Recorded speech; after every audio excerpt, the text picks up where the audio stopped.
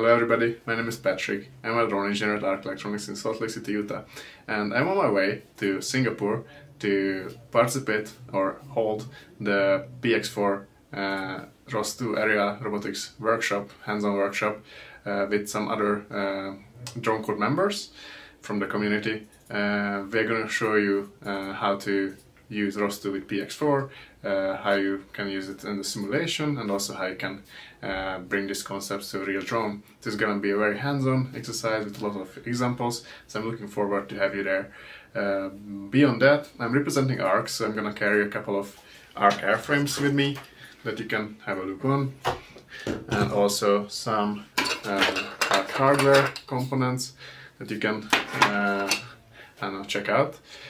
If you don't come to the workshop or won't be at the ROSCon at all, no worries, the workshop is open source, so it means that the repository is available online, so you can go ahead. I think we put some pretty good readmes out there, so you can check it out and then get all that material. If you have any questions, please let us know.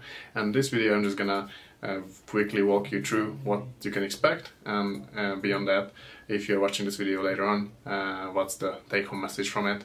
So yeah, let us begin. So as I promised, ROSCon 25 workshop, that's what we are going to present in Singapore. Hands-on area robotics using PX4 and ROS2. Ben and Ramon and me, we are looking forward to see you all there. The basic outline is to give you an idea about what PX4 is, how you can interact with PX4 using ROS2, then how you can do some custom behaviors. Yeah, that's pretty much it. The repository is totally open source, so you can utilize it even though if you're not coming to the workshop, so please feel free to go ahead and learn all the concepts.